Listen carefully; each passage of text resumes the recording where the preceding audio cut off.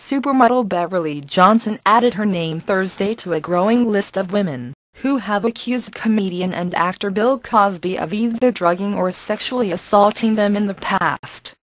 Writing for Vanity Fair, Johnson details how she met with Cosby several times in the 1980s to discuss and prepare for a possible role on The Cosby Show.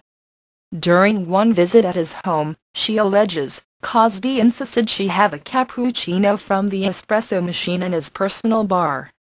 Johnson says that because of her experimentation with drugs in the 70s, she knew by the second sip of the drink Cosby had given me that she'd been drugged. When she shouted at him and tried to fight him off, she claims, Cosby put her in a cab. She later tried to call Cosby and confront him, but gave up after reaching his wife. I didn't call back the next day or any other day after that.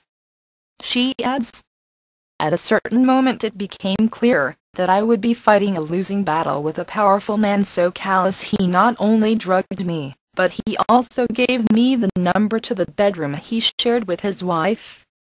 Johnson explains that she decided to break her silence following the many women, including her friend and fellow model Janice Dickinson, who have come forward to similarly accuse Cosby. The actor's attorneys did not respond to Vanity Fair's requests for comment on Johnson's accusations. Cosby has repeated